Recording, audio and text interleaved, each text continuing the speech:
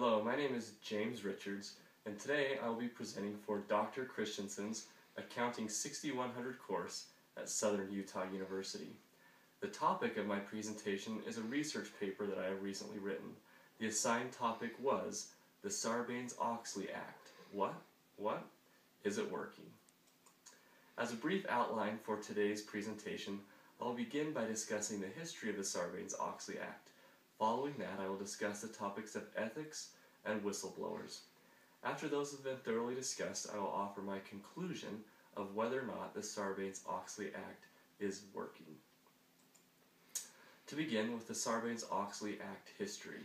The Sarbanes-Oxley Act was the government's response to big business frauds that consumed the news at the turn of the century. Particularly prominent were the scandals from WorldCom and Enron.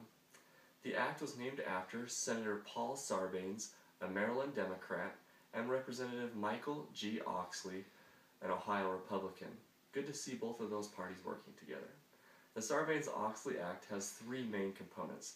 The first component deals with ethical standards.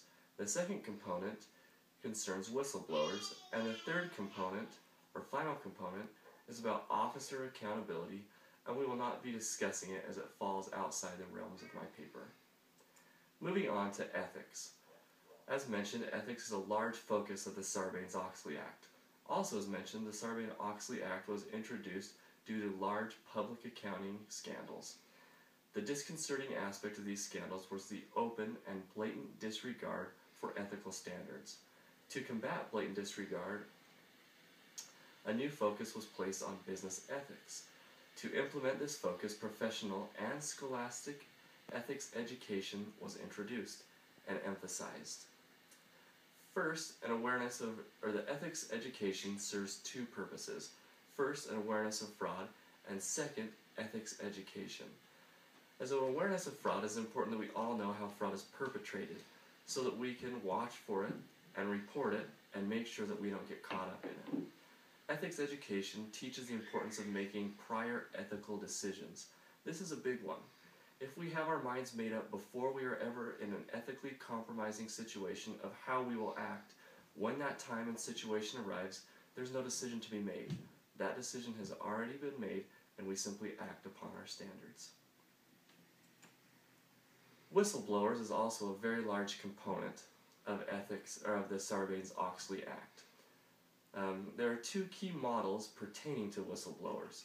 First, an anti-retaliation model, and second, the structural model. The anti-retaliation model is what most people associate the Sarbanes-Oxley Act with.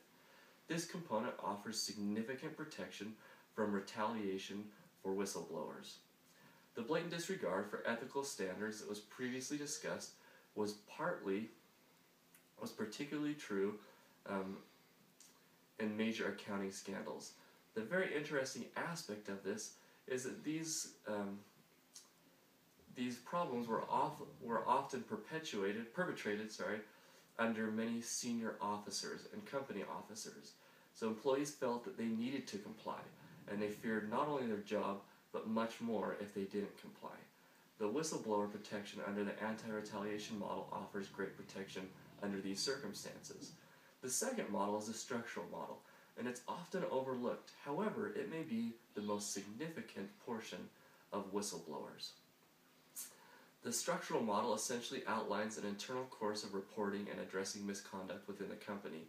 This component is very important as it's intended to prevent misconduct from actually being perpetrated.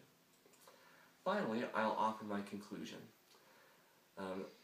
Again, the topic of my paper is the Sarbanes-Oxley Act. What is it working?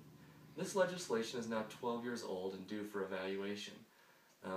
The economic recession stands as a big obstacle for saying that the Sarbanes-Oxley Act is and has been successful, because many of the same problems that caused the Sarbanes-Oxley Act were involved in this economic recession. However, I respond that the Sarbanes-Oxley Act is working. It was impossible for one set of legislation to completely stop all dishonesty and misconduct in such a short time. The act was simply too late to prevent the recession. However, the Sarbanes-Oxley Act has been monumentally successful in raising ethical awareness. Nearly every single business course and business training involves an ethical component.